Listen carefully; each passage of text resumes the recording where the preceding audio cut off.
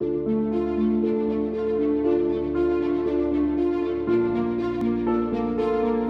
I first walked into Chofetz in Chattanooga in 9th grade, I wondered what the next 4 years of my life would be like. Little did I know what was in store for me.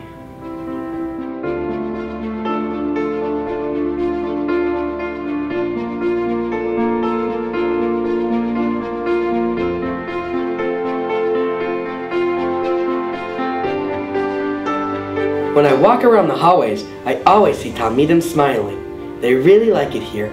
Either that, or they just broke something and don't want to tell me about it. Here in CCC, I've learned to take responsibility.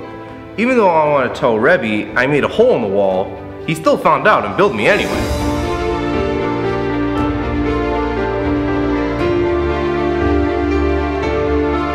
We strive to make our yeshiva as comfortable as we can for our bachrim. Thing is, we don't have a lot of money, so we can't really make it all that comfortable. Well, the dorm in yeshiva really isn't that bad. I mean, it could be worse.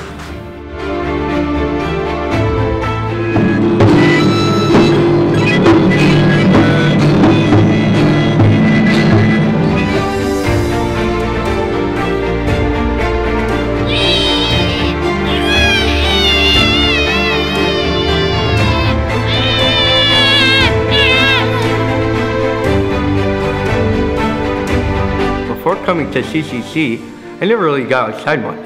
Now that I'm in the dorm, I have to go outside whether I like it or I don't.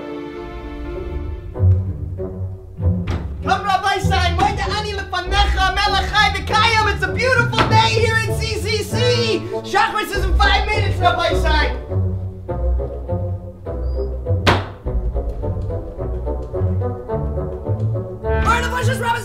Come on, we're middle Grishma! Get your body out of bed! Let's go! Hashem, come on!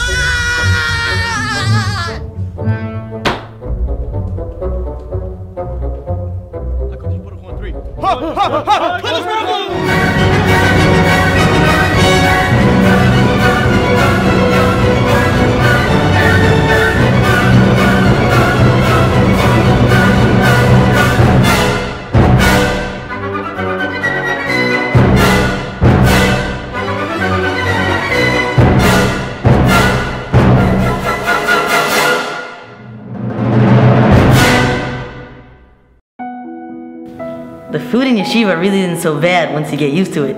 It really makes you feel like you're in the olden yeshivas of Europe, like Navardik and Slobodka.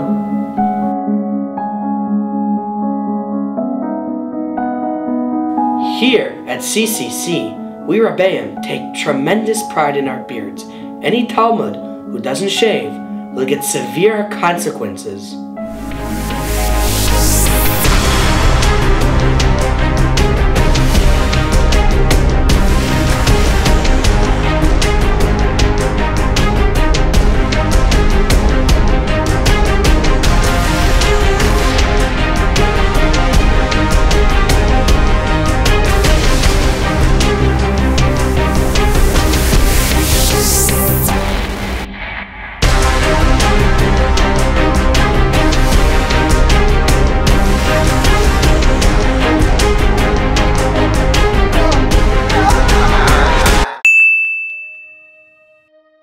My favorite part about being a Rebbe in this yeshiva is watching the 9th graders come in as little immature pishers and slowly developing into fully grown, mature, independent Beis Medrash Bachrim.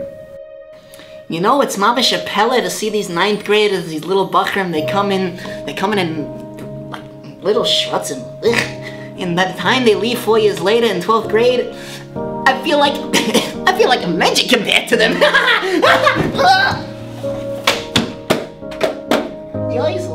Since we started back in 1994, we have grown tremendously as a yeshiva. We now offer up to 5 years of high school and a brand new Geschmacke Beis Medrash program. Our Beis Medrash program began when, in the summer of 2016, a Choshev donor donated a truck full of Svarim. And I was like, oy vey, what are we going to do with so much Svarim? So we started a very much Choshevo Beis Medrash program.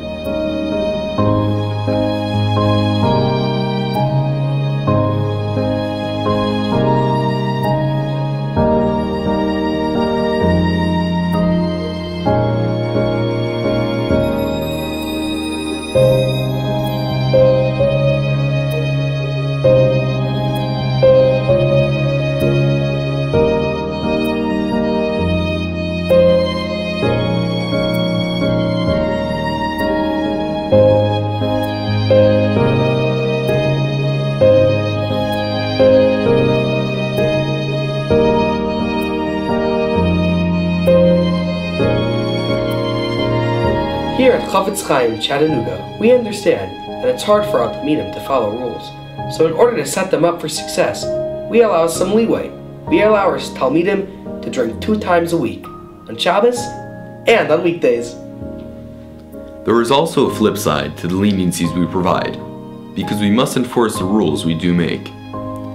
Therefore, any Talmud found not following the rules is subjected to 39 malchus. We know you'll love it here, so come and check it out. Chofetz Chaim, Chattanooga, what's your Havamina?